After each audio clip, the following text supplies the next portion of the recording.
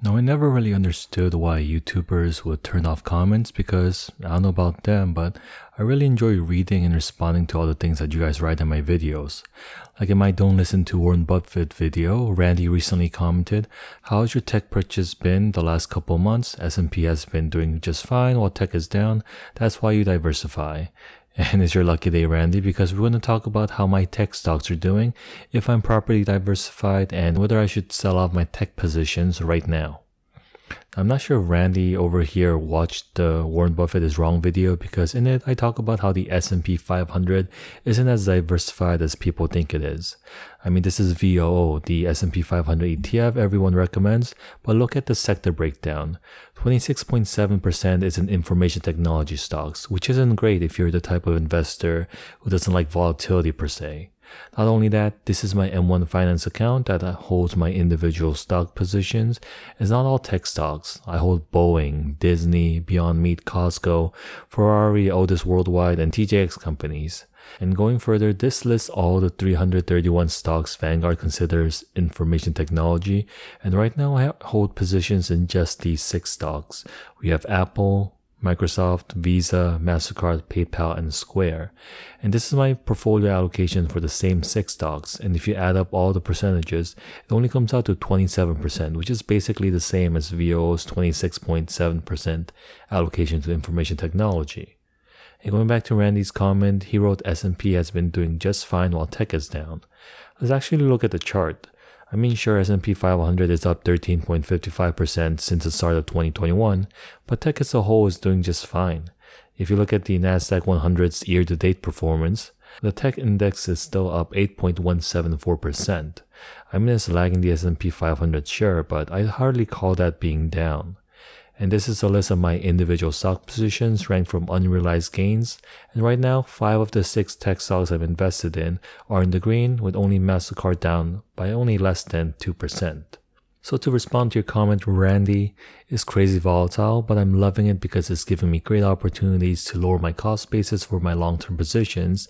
And short-term fluctuations, they don't really bother me, and I'm confident that my tech holdings, they're going to beat the S&P 500 in the long run. But we'll also go back to your comment in 2031. And finally, yes, I already am, but really finally, no. Just stop using emojis in comments. And I'm sorry for putting you on the spot, Randy, but I just wanted to explain myself a bit better to you. And this is to apologize for everyone else watching, but I'm really bad at transitions, so what the hell? We're in June right now, so let's go over the numbers to see how my portfolio performed for the month of May.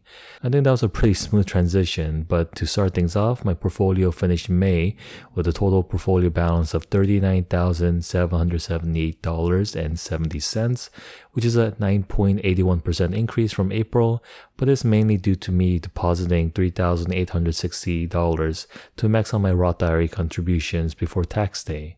And that brought my total deposit to $30,070. With these two numbers, we can calculate my total portfolio gain, which is now sitting at $9,708.70. I mean, damn, I guess you're right, Randy. Those pesky tech stocks, they lost me almost $306. But moving ahead, I received dividends from Costco, Apple, MasterCard, and Ferrari in May. Not sure why Ferrari took back $1.79, but the total dividends for May, it came out to $6.52, which is just enough money to get me a large order of Five Guys Cajun fries. Hopefully in June we'll get enough dividend income to buy me a double bacon cheeseburger, large Cajun fries with a large Diet Coke, but we'll see. Moving ahead, I have $2,455.52 in cash uninvested, but we come to my portfolio returns, so now let's finally answer the question that Randy really wants to know, and to see if my portfolio is beating the S&P 500, and this is what I'm up against. Since starting my M1 Finance portfolio, the S&P 500 at the same time has gained 46.33%, and here's how my portfolio has done: 35.16%, or an annualized return of 12.78%. I mean, yikes. I think I owe you an apology, Randy, for what I said earlier. I mean, my bad. But no matter, even with my less than impressive return compared to the S&P 500, I'm still going to be a millionaire when I'm 6 years old, because I'll have almost $1.4 million when I retire. And that's without me having to deposit any more money and just letting my current portfolio balance grow as is for the next 30 years or so.